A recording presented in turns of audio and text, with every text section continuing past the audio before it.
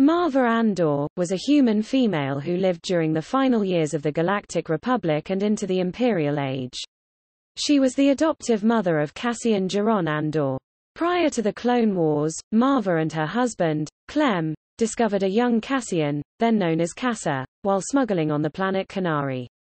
Fearing he would be in danger by those who would come by next, Maarva and Clem adopted Cassa, named him Cassian Andor, and brought him back to their homeworld of Ferrix. Maarva was revered by the community, even after she retired from hard labor. At some point in her life, Clem was hanged at Rix Road, leaving Maarva a widow, and by 5 BBY, her health had begun to fail.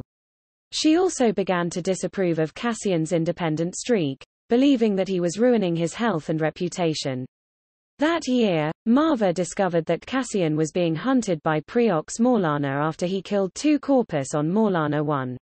She confronted her adoptive son and scolded him for having revealed to the Pre-Mor authorities that his home planet was Kenari and not Fest, which the Andor family had reported was his official homeworld.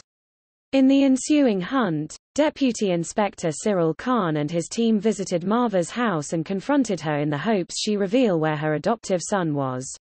Before the Pre-Mor authorities could do anything, however, Cassian and Luthen Rael evaded capture and left Ferrix, leaving Maarva behind.